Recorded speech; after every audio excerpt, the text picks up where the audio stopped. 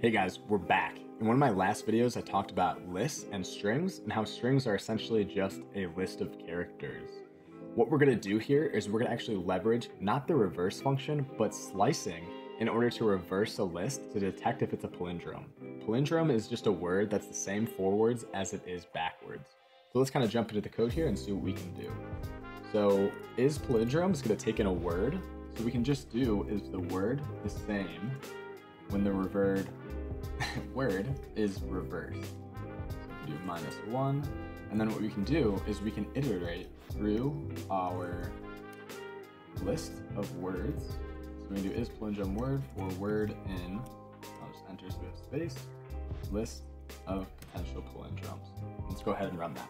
We get a result of true, false, true, true, false. Yes, Ricky Bobby and Wumbo are not palindromes. Thanks for watching.